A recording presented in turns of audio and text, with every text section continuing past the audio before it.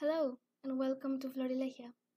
This is a small podfic in which I, Dani, share with whoever wants to listen the fanfics that I really like.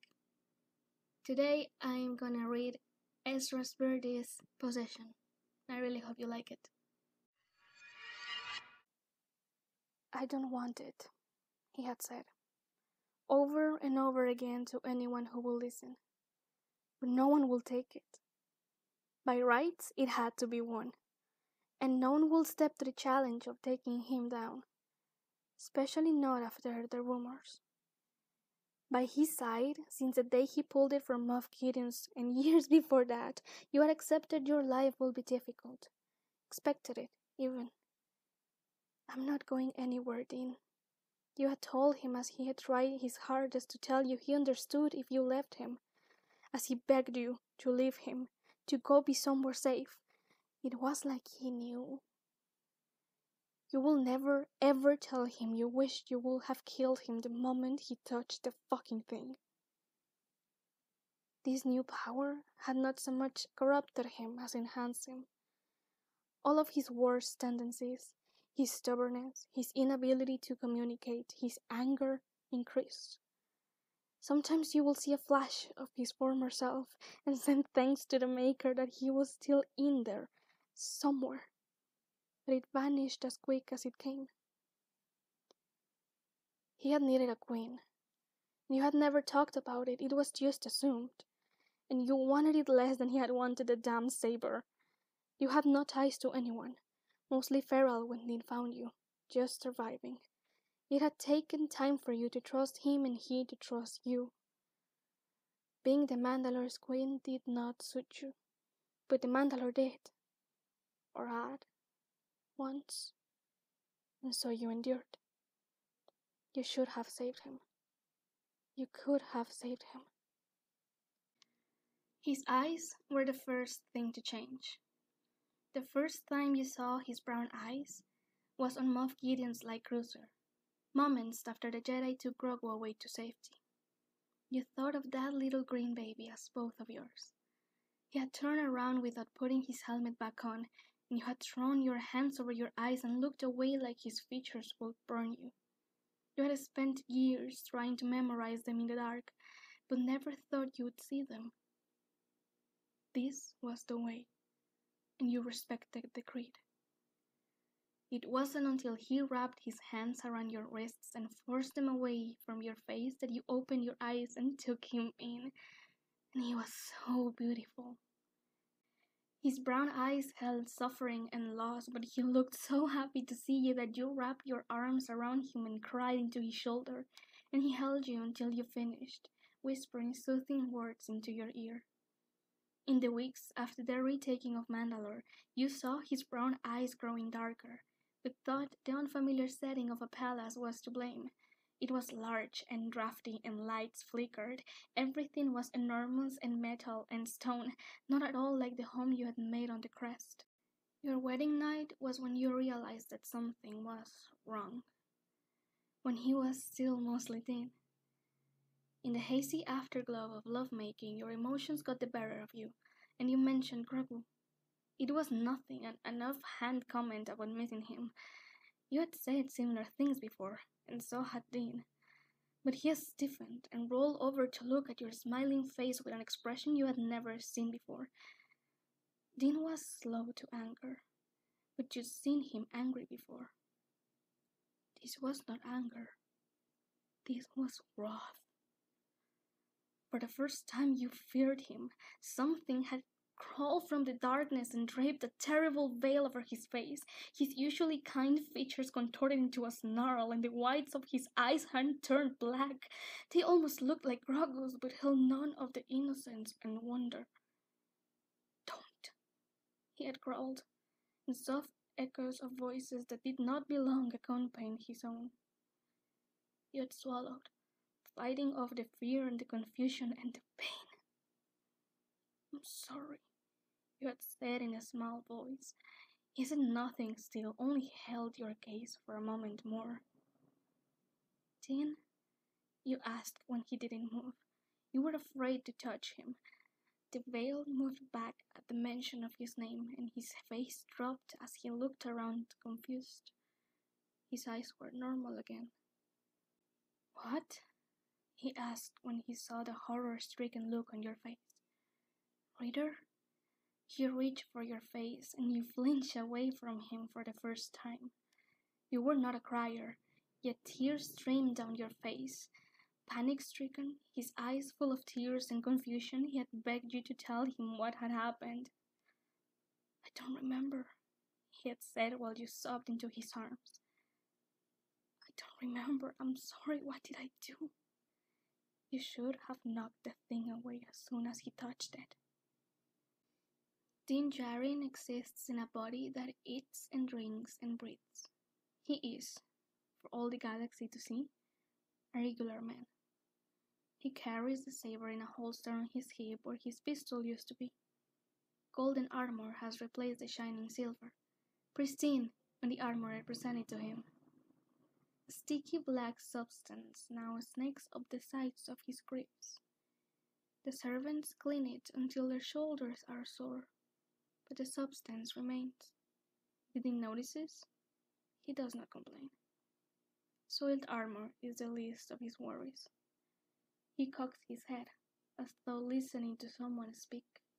Sometimes he murmurs an agreement and holds the dark saber tighter in his hand. "What is it, my love?" you ask. He looks at you curiously. "What did you hear?" he asks, and his voice is lower and many. The echoes are long and fierce and angry. You have not dared to ask what they are, and you do not think he will answer if you did. "Nothing," you say. The fear inside of you is no longer of him, but for him. You should be more afraid, you think, but it's not your mind being toyed with. You approach him with caution, and when he sees your advance, he grips the dark saber so tightly its knuckles turn white. "No," he growls, "but not to you." You swallow and bite your tongue. The question of who or what he is talking to dies in your throat, and instead you lay a hand on his shoulder. "You seem upset, reader," you say. He is silent for a moment, and when he meets your gaze, you see him. "There are too many," he mumbles. You run your fingers through his curly hair, and for a moment everything feels like it once had. You close your eyes and savor the moment. When you open them again, he's gone. His brown eyes are black again. Din used to smell like musk and soap and cedar and oil. And now, there is only the sweet scent of rotten fruit that follows him wherever he goes. You should have cut his godforsaken hand off. There is no demand for an heir, but he fucks you like there is.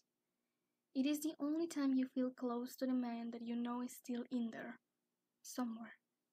Even after all of this, you cling to him, you ache for him, you wish for him, you wish for Din, not this tragic, horrifying echo of what he was. And the only way you can find your way to him and steal your broken, bloodied heart is when he is inside of you. Every time he is harder and meaner than the last. "Look at me, pretty girl," he says, and for once the voice that comes out of is only his own. Splayed out in front of him, legs open, a pliant, needy, begging mouth. Your cunt drips for him, whoever he is, and he refuses his cock for hours. You think he likes this torture he puts you through. You open your eyes at his order, searching for him. You find him in his brown eyes. "Are you okay?" he asks. For a moment, he's there, concerned for you, worried that he might have hurt you. His gaze trails down the bruises and marks he has left on your body over the last few hours with harsh ministrations and bites and slaps. You don't bother answering because you know he will be gone in an instant. Glimpses of his former self are less and less. You blink back the tears. He grips the dark saber held in his hand and holds it over you, ice and inky void once more. "Do you want this?" he asks. The echo is only a whisper, and you nod vigorously. "Open," he grunts, and you spread your legs. "So wet, my little whore. You'll love this." You whimper in affirmation. The weakness in your voice matches the fragility of your body, and he pushes the hilt of the dark saber inside of you. He has teased you and teased you and teased you all night. You comfort yourself with the delusion that he prolongs this because the Dean you once knew is inside, forcing a connection. You do not know what makes it vibrate like this, and it terrified you to ask. It fills your cunt with a decadent sensation that pulls profane moans from your throat and hiss as he watches you right underneath him. The vibrations of the hilt spread from your cunt to the pit of your belly, to the tips of your fingers and toes. There is no softness left in him, and he pushes and pulls until your slick has doused the weapon. He sneers at you, whining and wiggling, and swats your bare, bruised hip. "Stay still," he commands. "Let me—" "No," he growls. "You'll come when we say you can." He glares with a dreadful smile, the ghost of the grin that you had only just learned before this took hold. "Okay," you purr. "Your hours, Meshla?" he asks, and his gentleness confuses you.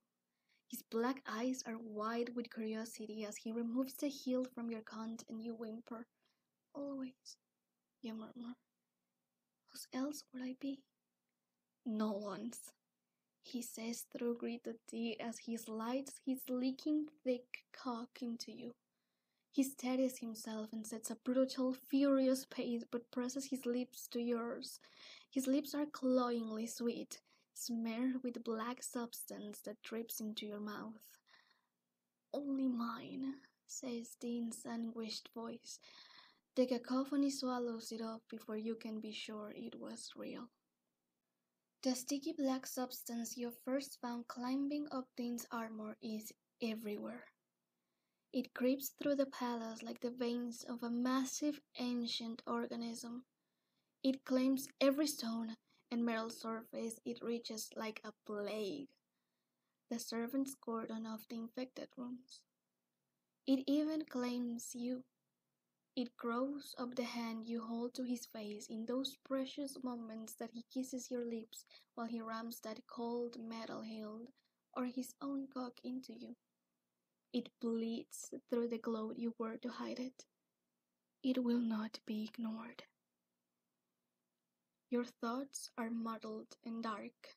You are quick to anger, exhausted, existing, sitting in one throne room next to a man who is a shell of his former self, a man who once ran to care for you if you so much as skinned your knee, now fucks you until you're bleeding. You thank him for it as his cruel smile leers over you. You should have killed him. He should be dead. Dean rarely sleeps, but he keeps up the appearance of doing so. You wake up often and find him staring up at the ceiling. Sometimes he whispers to himself. Sometimes you wake to him asleep and wrapped around you like before, and you forget that you aren't back in the crest, safe and warm and content. Dean's appetites have become insatiable. An advisor discreetly implied that perhaps the Mandalore would prefer that other volunteers be brought in to help. Your reader held him by the throat until the man died. Black blood dripped from Dean's ears as he heft with rage. No one suggested it again. Strange, winding dreams plague what little sleep you achieve. Something in them begs to speak with you and murmurs to you when you're awake. You ignore it. It can't have you too. A dull ache in your belly wakes you this night, like so many nights before. The palace is dark enough during the day, but at night there are no silvers of sunlight to guide you. Dean is not in bed. Whispers dripped from the throne room. Stumbling into the large open hall, you see your beloved slumped on the throne, his chin resting on his fist in thought. Reader, you ask, his head cocked at a strange angle that makes your aching stomach churn, snaps up. Why are you awake? He asks. They ask. Why are you? You challenge, though you know better. He stands and ambles to you, the sticky black substance trailing behind him. He is so much larger than you, somehow even taller than before. You glare up at him with your arms folded. Why do you test us, Meshla? The voices ask. Your eyes start to the dark saber in his hand. He presses a button and the dark black laser shoots from the hilt that's been inside of you so many times. The slick gathering between your legs is an almost automatic response. If you wanted me dead, you would have done it already, you tell him. There's a tickle in the back of your mind as the thing from your nightmares begs for entrance. Dean chuckles and you wince at the noise, like 1,000 knives scraping metal. We've never wanted you dead, he says. The cacophony is darker and louder still. Only with us. Will you kill me if I try to leave, reader? You ask. Yes, the darkness says. The room settles in the truth that you've known for so long. His black eyes glitter in the dim moonlight. Is he in there? You ask. Just as much as we are, it says, and you can hear Dean's rasp too. A tear slides down your cheek and his sticky hand reaches to wipe it away. He switches the saber off and turns abruptly back to the throne. Come here, the cacophony commands as he sits. He pats his meaty thigh and you drape yourself on his lap.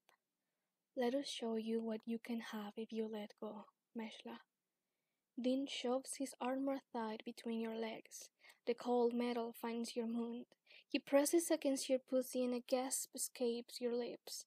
You cannot control yourself or the way your body reacts. You could never resist him, not in your old life and certainly in this new, twisted mockery of it.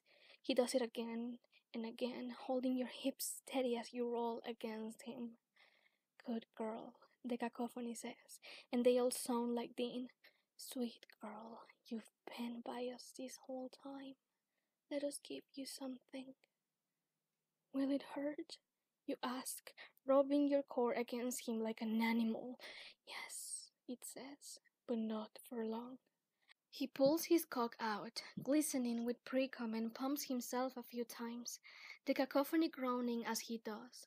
Dean removes your struggling form from his thigh and places you on his cock with an unnatural ease. As you sink down, you whine at his thickness. He gives you no time to get used to the fullness. Move, it says. The command has you writhing back and forth, your slick pussy bouncing up and down on him with his fingers digging so far into your flesh you think he might pierce it. Dean, you whine. Dean, it whines back at you. It mocks every sound you make with a distorted version of the noises that leave your body. Wave after wave of arousal accompanies the cruelty. It might have bothered you once, your vulnerability being ridiculed, but you need it now. A coiled spring burns inside you, and his cock spurs you as his hips lift lazily. You wrap your arms around his neck and he bites you until his teeth rip through your skin. Crying out, you wrap your legs around him too. Look at us, it commands. You move your head back, open your eyes and see glassy brown staring back at you. The sweet, cloying scent of rot leaves the air, replaced by cedar and musk and soap. Meshla, he coos. Only Dean's voice speaks now. Dean, is it you? It's me, He groans, pushing into you. Feels so good, Meshla. I'm sorry I let them. I'm sorry. You feel so fucking good. I want. I can feel you. I can feel you like this. Can you always? When they, yes. Makes me feel so good. Feels so real. He murmurs into your mouth. I miss you so much, you say. I'm here. He fucks into you hard, grabbing every part of you he can, licking into your mouth and over your lips, kissing your cheeks and eyes and forehead, trying to memorize you like you memorized him all those nights on the crest. Let me in, he says. Let me in, I love you. But he blinks, and his brown eyes are black.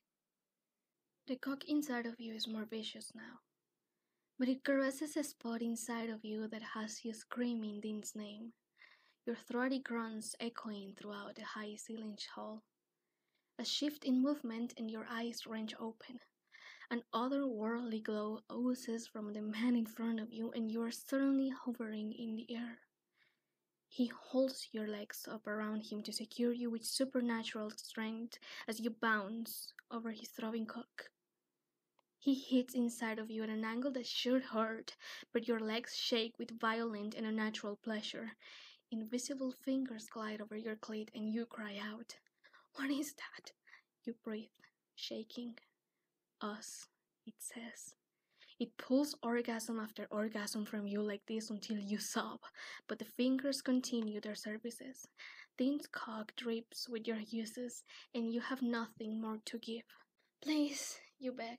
Please, I can't. You will, it says. The glow stops as he glides gently to the floor and lays you down. Crawling between your legs, he places a black tongue between your legs and devours your abused pussy. He slams 4 fingers inside of you and curls them until he finds your G-spot. It comes from nowhere and showers him while he watches your hips buck into the air and you scream until your throat burns. You grind your pussy into his mouth while he licks up everything he can. Good girl, sweet girl. You've done so well for us, it growls. Please, Dean, please. I need you, you beg. And the man crawls up to your face and licks a long stripe from the base of your neck to your ear. He stuffs his cock into you and you wince from the sensitivity. Tell us again, it says, thrusting in and out. I need you. I need this. I never want to leave you, never want to be without you, you babble. Not sure what it wants, only knowing that's what you want. Ours, it growls. Ours. And he comes and comes until you feel it leak onto the floor, and he shudders against your neck, still bleeding from where he beat you earlier. Reader, it says. The hideously sweet smell of rot returns, and you breathe it in hungrily. The black substance crawls angrily up your arms. What is it? You whisper. Us, it purrs. As you watch the substance crawl up your body, your vision darkens. You wish you had ripped him limb by limb.